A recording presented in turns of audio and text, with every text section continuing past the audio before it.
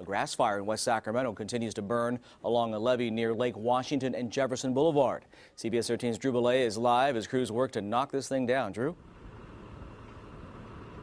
Yeah, this thing has been slow progressing. It started right around 2:20 today, and it is just inching along the levee here, and actually it just flared up a little bit more. There were some flames just back here that the firefighters are now having to contend with. This is the front line of that fire as it continues. Well, there's another flare up. You can see it right there. So this fire continues to just push its way down this levee. It's paralleling some homes, believe it or not. That's why we have a lot of crews that are out here.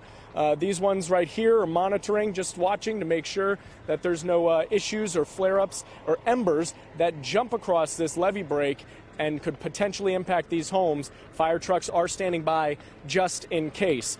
We did speak with one person who said that they got some video of these flames going up a telephone pole and actually causing a explosion from a transformer.